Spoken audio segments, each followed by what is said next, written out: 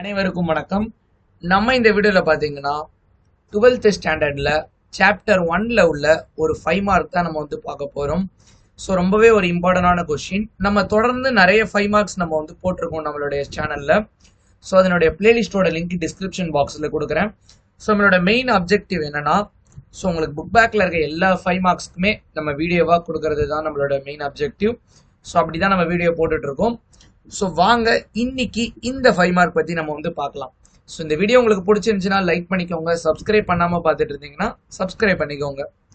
Okay, first parameter without type and with type. So இந்த டைப்ன்றது பார்த்தீங்கன்னா அவங்க டேட்டா டைப்பை மென்ஷன் பண்ணுறாங்க.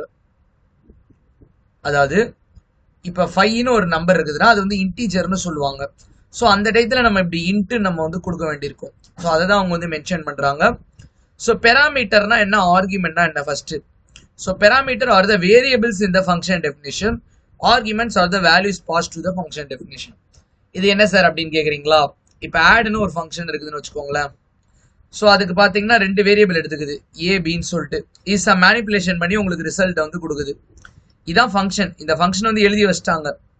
இப்போ இந்த ஃபங்க்ஷனை நீங்க கால் பண்ணும்போது add of 4 5 கொடுக்குறீங்க. 4ம் 5 ஆட் பண்ணா என்னன்னு. இந்த ஏபி இருக்குது பாத்தீங்களா, இந்த ஃபங்க்ஷன் தான் ஆக்சுவலி ஃபங்க்ஷன் டெஃபினிஷன் சொல்லுவாங்க. ஸோ அதெல்லாம் நீங்க பின்னாடி படிப்பீங்க பைத்தான்றதுல வந்து. இப்போ இந்த 4 5 இருக்குது பாத்தீங்களா, இதான் ஆக்சுவல் வேல்யூஸ். ஸோ இந்த 4 5 வந்து ஆர்குமெண்ட்ஸ் நீங்க வந்து சொல்லுவீங்க. ஓகேவா? இதுதான் பாத்தீங்கன்னா பெராமீட்டர்ஸ். இந்த ஏவும் பியும் தான் அதான் வந்து கொடுத்துருக்காங்க. ஸோ இப்போ இந்த பெராமீட்டர் இந்த ஃபங்க்ஷன் டெஃபினிஷன்ல உள்ளதுல 2 டைப் இருக்குது.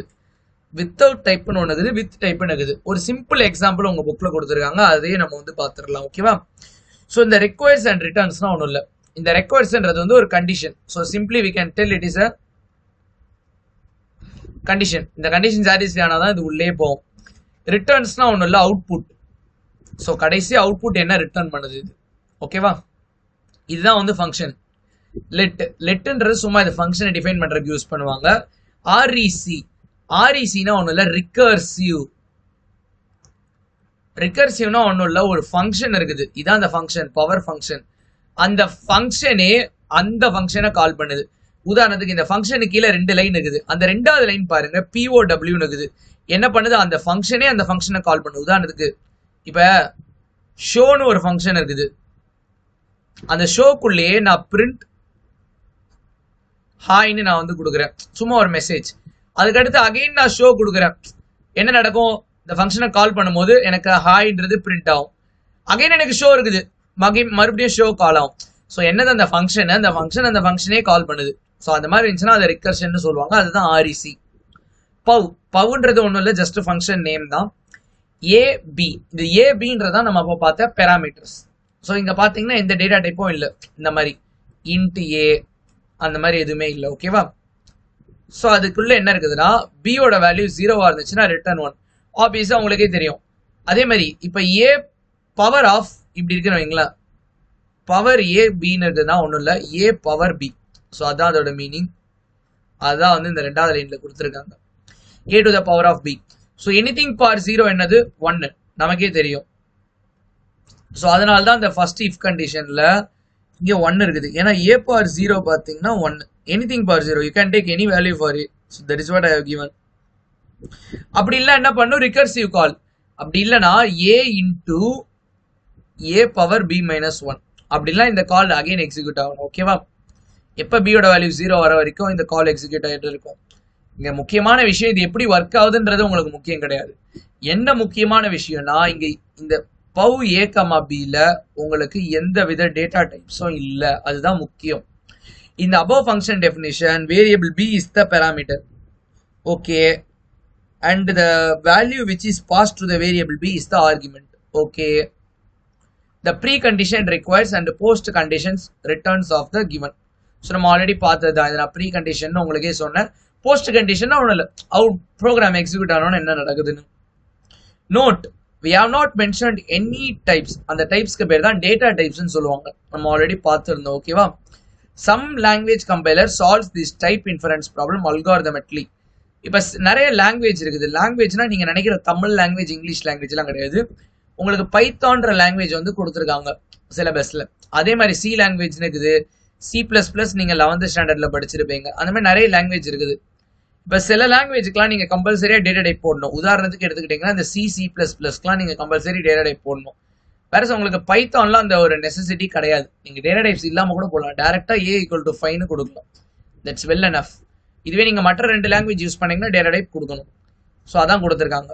ஸோ இப்போ கீழே உள்ள லைன் கொடுங்க. இந்த above function definition the expression can return 1. இங்க பாருங்க 1ன்றதை ரிட்டர்ன் பண்ணுது. அந்த 1ன்றதை ரிட்டர்ன் பண்றதை வச்சு நம்ம என்ன சொல்லலாம், அந்த 1ன்றது பாத்தீங்கன்னா ஒரு integer value. So as per the typing rule நம்ம அந்த 1ன்றது இன்டீஜர்ன்றனால அந்த எக்ஸ்பிரஷனே இன்டீஜரா தான் இருக்கும். ஸோ அதனால பாத்தீங்கன்னா அந்த ரிட்டர்ன் டைப் பாத்தீங்கன்னா integer. So B is compared to 0 with equality operator. So இங்க பாருங்க B வந்து நம்ம 0வோட கம்பேர் பண்றோம். 0ன்றது ஒரு இன்டீஜர், அப்ப B-ன்றது ஆப்வியஸா 0வா தான் இருக்கும். ஏன்னா ஈக்குவாலிட்டி ஆபரேட்டரோட இதுவே அதுதான். இப்ப A = 2ன்னு போடுறீங்க அப்பனா என்னது, 2ன்றதை A வேல்யூ அசியூம் பண்ணுதுன்னா A ஓட டைப் இன்டீஜரா தான் இருக்க முடியும். புரியுதுங்களா? ஸோ அதான் கொடுத்துருக்காங்க. இப்ப B வந்து பாத்தீங்கன்னா இன்டீஜர்ன்றனால A-வும் இன்டீஜரா தான் இருக்கும். ஏன்னா A-வை நம்ம வந்து அந்த B-யோட டேர்மோட மல்டிப்ளை பண்றோம். ஓகேவா, ஸ்டார் ஆபரேட்டர் வச்சு. ஸோ இந்த மாதிரி பாத்தீங்கன்னா டைப்பிங் ரூல் வந்து இருக்கும் உங்களுக்கு வந்து வித்தவுட் டேட்டா டைப்ல. ஓகேவா, இந்த above function definition if expression can return 1 in the then branch. then branchனா thenக்கு பக்கத்துல இருக்குது. ஓகேவா,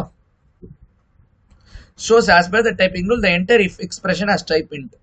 ஸோ நம்ம ஆல்ரெடி பார்த்தது தான் கொடுத்துருக்காங்க. since the if expression is of type int the function return type also int. So அந்த ஃபங்க்ஷன் ரிட்டர்ன் பண்றதும் இன்டீஜரா தான் இருக்கும். ஓகேவா, நெக்ஸ்ட் செகண்ட் கேட்டகரி பாத்தீங்கன்னா parameter with type. இந்த with typeன்றது அவங்க வந்து டேட்டா டைப்பை தான் சொல்றாங்க. ஓகேவா, now let us write the same function definition with types for some reason. So அதே ஃபங்க்ஷன் தான். என்ன டேட்டா டைப் இருக்குது, எங்கெங்கெல்லாம் டேட்டா டைப் இருக்குது, ஏக்கு டேட்டா டைப் இருக்குது இன்டீஜர்னு, பியோட டைப் கொடுத்துருக்கான் இன்டீஜர்னு. இந்த இன்டீஜர் ஒன்றும் இல்லை, இந்த இன்டீஜர் தான் பார்த்தீங்கன்னா ஃபங்க்ஷனோட ரிட்டர்ன் டைப். ரிட்டர்ன் டைப்னா அவுட்புட் வந்து இன்டீஜர் வேல்யூவை கொடுக்கும். அதான் இன்ட்ன்றது மீனிங். ஸோ மற்றபடி பார்த்தீங்கன்னா கோட் சேம் தான், நம்ம ரொம்ப நேரம் அதில் டைம் வேஸ்ட் பண்ண வேணாம். டைப் அனடேஷன்னா ஒன்றும் இல்லை, அந்த டேட்டா டைப்பை தான் அப்படி சொல்றாங்க. ஸோ மேலே இருக்குது. when we write the type annotation for A and B the parentheses are mandatory. So அங்கே பார்த்தீங்கன்னா parentheses உங்களுக்கு கொடுத்துருந்தாங்க. ஓகேவா, generally we can leave out this annotation. So இந்த annotation நம்ம வந்து leave out பண்ணிக்கலாம். ஏன்னா கம்பைலர் பார்த்தீங்கன்னா அதை இன்ஃபர் பண்ணிக்கலாம், நம்ம ப்ரீவியஸாக நம்ம பார்த்தோம். பட் சில டைம்ல பார்த்தீங்கன்னா நம்ம எக்ஸ்பிளிசிட்டா நம்ம வந்து எழுத வேண்டியிருக்கும். எக்ஸ்பிளிசிட்டானா வெளிப்படையா. இந்த இடத்துல பாருங்க, இந்த இடத்துல டேட்டா டைப்லாம் பார்த்தீங்கன்னா கம்பைலர் வந்து அதுக்கே தெரிஞ்சுக்கும். எப்படி, இங்க 1 இருக்குது, இங்க ஈக்குவாலிட்டி ஆபரேட்டர் இருக்குது, இந்த எக்ஸ்பிரஷன் இஃப்னா ஆப்வியஸா ரிட்டர்ன் டைப்பும் இஃப், B0ன்றது இன்டீஜர் வேல்யூன்றனால A-வும் இன்டீஜர், இந்த மாதிரி டைப் வந்து எடுத்துக்கும். But there may be some cases that we need to write explicitly. அந்த explicitlyன்ற வார்த்தைக்காக தான் இங்க வெளிப்படையா நம்ம வந்து எழுதியிருக்கோம். this is useful on times. நமக்கு டைப் எரர்னு ஒரு எரர் வரும். ஸோ நீங்க ப்ரோக்ராமிங் போடும்போது தெரியும் உங்களுக்கு, அந்த டைப் எரர் வந்து கம்பைலர் தான் எரர் ஜென்ரேட் பண்ணும். ஓகேவா, ஸோ அந்த மாதிரி டைத்துல வந்து explicitly annotating the types can help with debugging. debuggingனா அவனால எரர் என்ன எரர்ன்றதை கண்டுபிடிக்கிறதுக்கு வந்து ஹெல்ப்ஃபுல்லா இருக்கும். ஓகேவா, ஸோ இதுதான் பார்த்தீங்கன்னா உங்களுக்கு parameter without type with type. Data type இருக்குது, டேட்டா டைப் இல்லாது. எங்க ஃபங்க்ஷன் டெஃபினிஷன்ல உள்ள பெராமீட்டர்ஸ்ல அந்த பெராமீட்டர்ஸ் மட்டும் இல்லாம அது ரிட்டர்ன் பண்ற வேல்யூ, அதான் ரிட்டர்ன் டைப்ஸ். ஓகேவா, ஸோ இதுதான் உங்களுக்கு கொடுத்திருந்த மொதல் 5 mark question, parameter without type and with type. So இவ்வளவுதான் நம்ம எக்ஸ்பிளைன் பண்ணியாச்சு. ஏதாச்சும் உங்களுக்கு டவுட்ஸ் எதனா இருந்துச்சுன்னா கமெண்ட் செக்ஷன்ல நீங்க வந்து தெரிவிங்க. So that will try to clarify all your doubts. ஓகேவா, ஸோ நம்ம நெக்ஸ்ட் வீடியோல நம்ம இன்னொரு 5 மார்க் மூலயமா உங்களை நான் வந்து சந்திக்கிறேன். தேங்க்யூ.